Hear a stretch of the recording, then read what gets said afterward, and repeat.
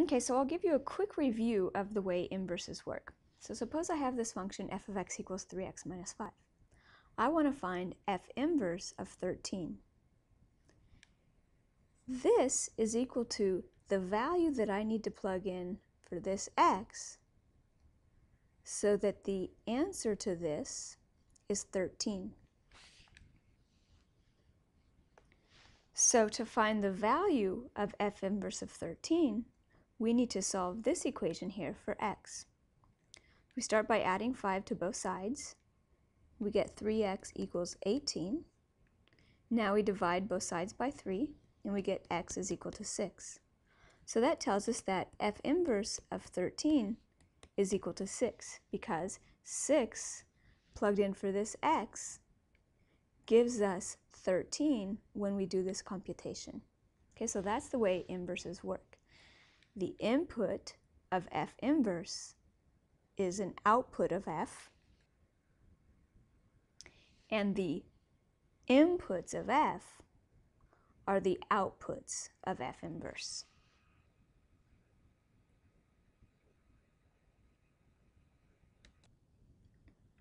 In this video, I'm going to talk about the inverses of the sine, cosine, and tangent functions. So here are their graphs. What you first notice is that none of these graphs, none of these functions are one-to-one. And what that means is that as they stand, none of these functions have an inverse that's a function.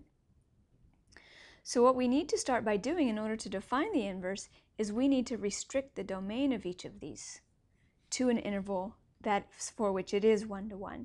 Okay, so we're going to do that as follows. Okay, while we could have chosen any portion of this that we wanted, the convention is to use the interval from negative pi over 2 to pi over 2 for the sine function. So you see here, this does pass the horizontal line test.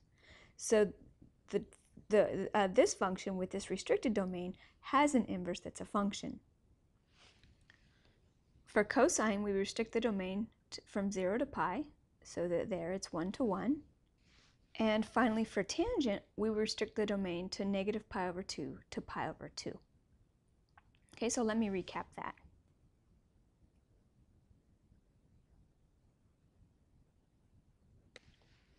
Okay, now remember that the domain and the range switch between the function and the inverse function.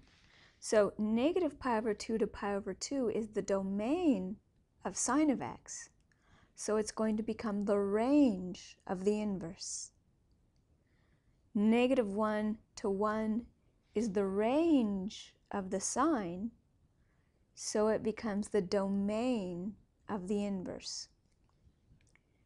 Okay, 0 to pi is the domain of cosine, so it becomes the range of the inverse cosine. Negative 1 to 1 is the domain, negative 1 to 1 is the range of cosine, so it becomes the domain of the inverse. And finally, negative pi over 2 to pi over 2, exclusive of the endpoints, is the domain of the tangent, so it becomes the range of the inverse tangent. And negative infinity to infinity is the range of the tangent, so it becomes the domain of the inverse tangent. Okay, I'll write that down for you here. Okay, so this is a recap of what I just said. And so finally, let me give you the notation for each of these. Okay, the notation for the inverse of sine is y equals, you have an sin with a superscript of -1, okay, so consistent with the notation for the inverse in general. Okay, so that's the inverse sine of x, or sometimes you'll see it written as arcsine of x. These two mean the exact same thing. So arcsine of x and inverse sine of x are both the inverses of the sine function. Okay, similarly for cosine, we have this. Okay, so it's inverse cosine of x or arccosine of x. And finally, the notation for the inverse of tangent is this, tan inverse of x or arctangent of x. They both mean the same thing.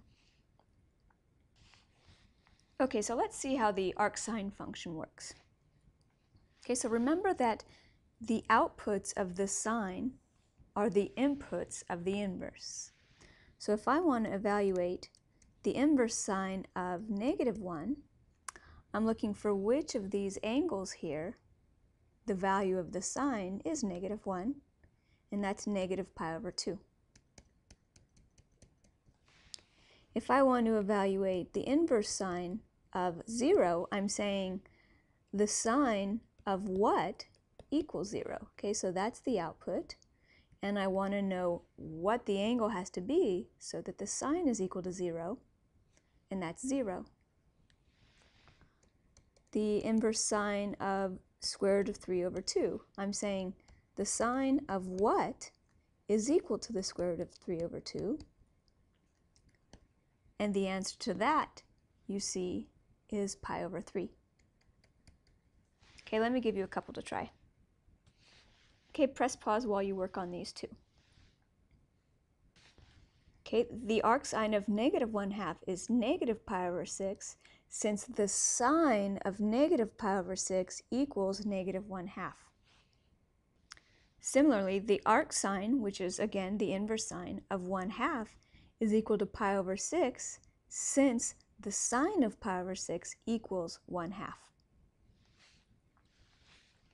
Okay, use these two tables here to evaluate these two inverse functions.